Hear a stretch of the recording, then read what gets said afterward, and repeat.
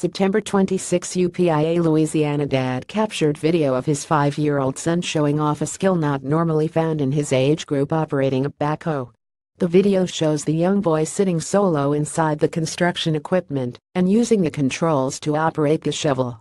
The boy, under his father's instructions, scoops up a shovelload of dirt and dumps it into a waiting truck. Me and my son were at a local dirt pit. Each time we loaded the truck, I let him sit on my lap and to learn the controls, the man wrote. On our last load, I felt he was comfortable enough to do it on his own. So I stepped out, turned on the camera, and let him do his thing.